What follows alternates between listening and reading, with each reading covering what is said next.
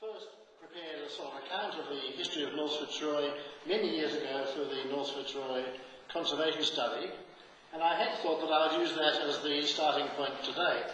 Unfortunately, the last issue of the Society's newsletter came out, the one with, I think it's Brad Pitt on the cover, and inside there's a much more learned history of North Fitzroy, written anonymously. I thought it might be by Simon Sharma from the style of it, but it really meant that my thunder has been stolen, and I'm going to be slightly more subjective and eccentric in trying to avoid covering exactly the same ground that you already have in your newsletter. I would invite you to stop me, criticise, correct or ask questions as I go, rather than wait till the end. It's more interesting, I think, to do that. But Asa has asked, if you do, because this is being recorded for international television, that you give your name and you talk loudly and clearly so that it will come out in the recording. So do stop me if you wish to. I suppose, as I said, I would be subjective. When Mary and I first moved into South Fitzroy, in I think it was 1977, we were very conscious of this division between the north and the south. Near us we had the Builder's Arms, which is a favourite haunt of criminals. We could hear from our front bedroom window the sounds of people fighting and wailing and beating on doors at night. The drugs came in mainly a bit later.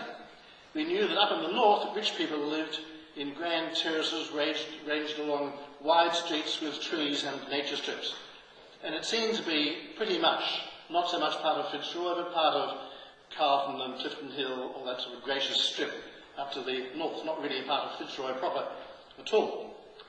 That was really, though, a misconception. Even our own house, which was a horrible renovation done in the 1950s by a Macedonian migrant, had its own links with North Fitzroy. Underneath that facade, the cottage behind was built in the 1860s and was the home of the pioneer builder John Faulkner. Faulkner is known for having built the adjoining Faulkner Terrace and a number of other houses in Napier Street, using his own land as his own speculation, and he also built, of course, much of North Fitzroy, and Faulkner Street, North Fitzroy, is named after him. Which are his own houses, I haven't researched, and I don't know which ones he built, but he was certainly a big builder in North Fitzroy. And apart from that connection with our house, I had an earlier involvement, and I'll explain what that was a little later, in relation to what I regard as the heart of North Fitzroy, this area here. And I think there may be some people here who won't know where it is, because it's so hard to get to. We tried last weekend to drive in here with the one-way streets that it's not often a place you just pass through. But why it's the heart of North Fitzroy, I will proceed to explain. But I need to go back to the beginning to do that, in relation to the suburbs of Melbourne generally. In 1837, the surveyor Robert Hoddle established the Town Reserve of Melbourne, as indicated on that drawing. And to understand, you have to realise that north is see the north part of the angle. The horizontal line across the top there is actually the line of Victoria Street.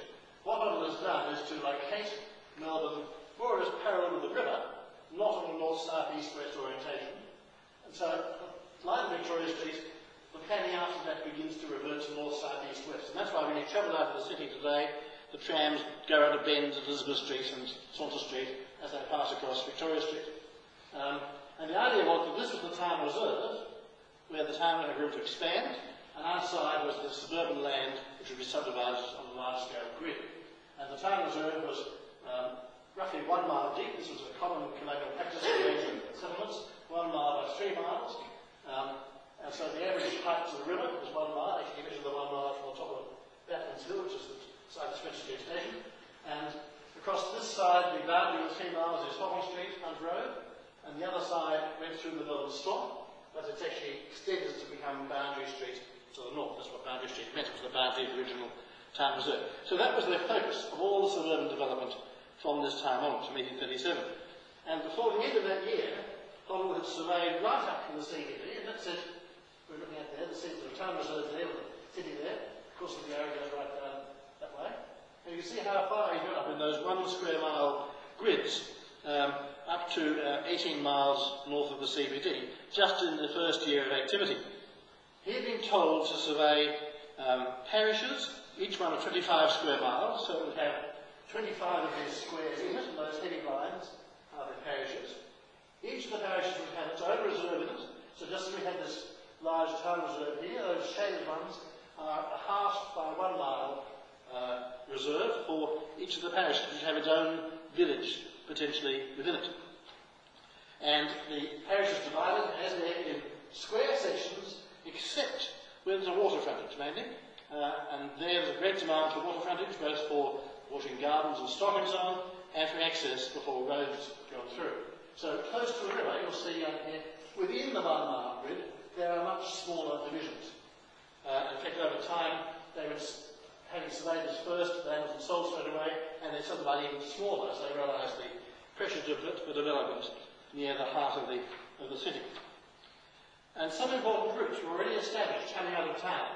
Coming out of Melbourne, there's one which goes along from the top of Collins Street, along Smith Street, and then out and becomes the Heidelberg Road, one of the earliest routes out of Melbourne. And the land that was sold at first was not so much immediately outside, that was kept back for obvious reasons, which you get to need things like the cemetery, the Haymarket, cattle market, and so on. And they actually began selling this right-hand side, South Fitzroy and across, and from Brunswick upwards, from Brunswick Road northward. And that's why it was possible later on to reserve things like the parks within that belt. Now, also within that belt were a number of quarries.